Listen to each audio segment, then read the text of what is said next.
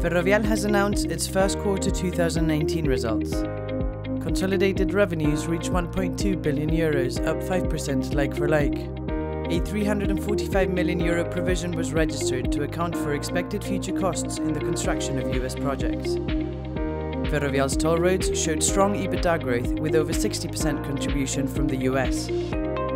Managed lanes in Texas keep generating double-digit growth, boosted by the opening of the NT35W.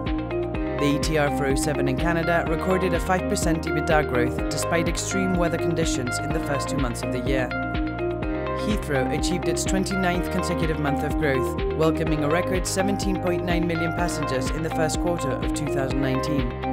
€117 million in dividends were received from infrastructure assets, with the ETR increasing its dividend by 10.5%. Net cash ex-infrastructure projects stood at €910 million.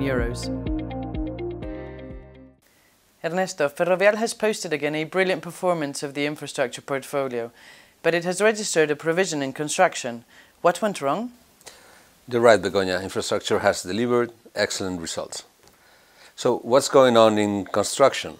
Well, we have taken a provision for works that are really on very early stages.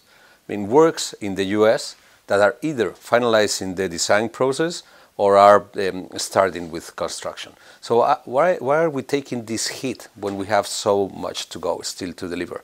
Well, basically there's a cycle in the US where you have a surge in activity, subcontractors are raising prices, raw material as well, and you cannot close prices until you have final design, right? So that is running away from us, and we don't have enough own resources to deliver at the pace we wanted.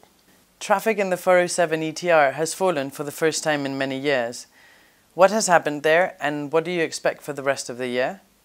Well, this first quarter really had bad weather compared to last year. You had several days of freezing rain, and those days you don't have kids attending school, don't have buses traveling, and you can see that this was quite dramatic compared to last year. When you compare days with similar weather business days, is pretty much flat, right? So we should expect like a flat performance in traffic for the year. Your managed lanes in Texas, they've had another superb quarter. What is behind the continued success?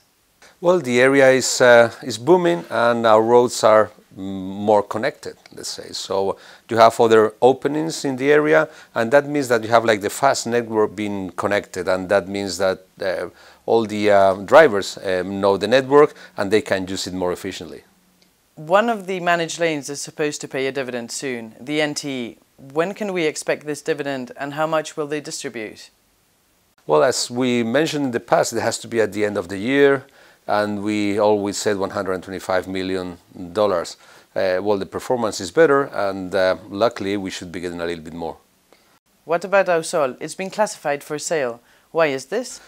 Well, Ausol has been with us for a while. It's a very good asset that is still growing healthily, but from an industrial point of view, we've done our job, and it's a good time to rotate to financial investors and move the proceeds to other assets we are developing. Moving on to airports, are you seeing any impact from the Brexit uncertainty on London Heathrow's traffic? Not yet, really. I mean, Heathrow is posting records every month. Long-haul traffic is performing really well, retail income as well, so it has an underlying demand. I mean, Heathrow needs more capacity, right, and that's what expansion is about. You can really expect this performance to go on. Brexit is not over yet, but if it's smooth, kind of soft, we should see this performance going on. You've reached for the first time a commercial deal with the airlines. What is the impact from this deal?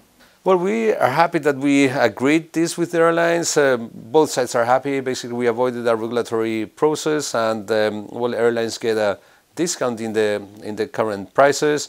And for us, it works. We get protection to downside performance in terms of traffic. Of course, we also share part of the upside in case of additional traffic. But this is excellent in this regard to prepare for expansion. But of course, you see in these results a small discount, £11 million in aeronautical income. That's part of the rebate. Why is it that traffic falls in AGS, the regional airports, but it grows in Heathrow?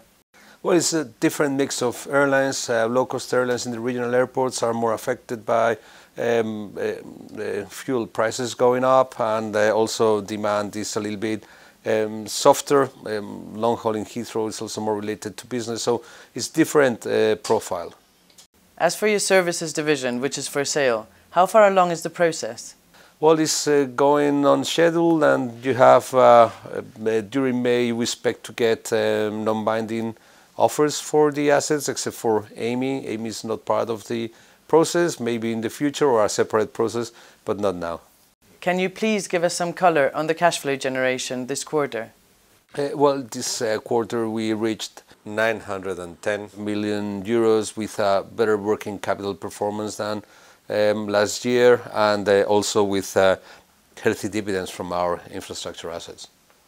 Ernesto, after the construction provision and looking into the future, can Ferrovial shareholders sleep well at night? Well, we want to sleep well, and if we sleep well, they should be sleeping well. And the main situation is to be able to control the bidding process and delivering construction. It's a key part of the strategy, because our strategy is about getting incredible infrastructure assets at competitive prices, and that means getting them when we have a greenfield operation. And construction plays a key role there. But of course, it has to avoid risks and create value, not incur losses. So it's our top priority, and we are focusing on that. Thank you very much, Ernesto. Thank you, Begoña.